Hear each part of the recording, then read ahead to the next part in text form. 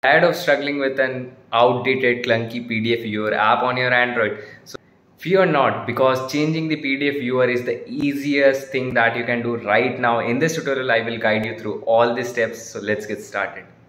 First, know which PDF viewer is currently set as the default, then the work starts. In my case, I'm using the Samsung Notes app as my default PDF viewer. Now let's first of all open the mobile settings. Here, scroll down and get into the app section.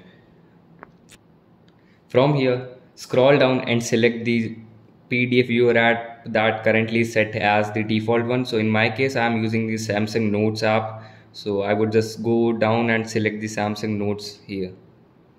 After getting into the Samsung Notes app option, here you would find an option of default here. Simply tap on set as default and clear this. So this would just clear the predefined choice of setting the default PDF viewer.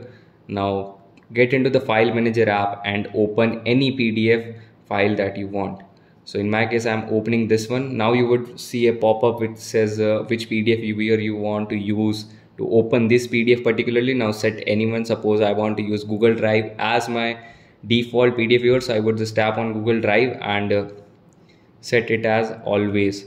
So now the Google Drive is set as the default PDF viewer app. So this is how you can do it. Hope you found the video useful. If does, then like button is for you, and subscribe, because this is how you help us and be the top 1%.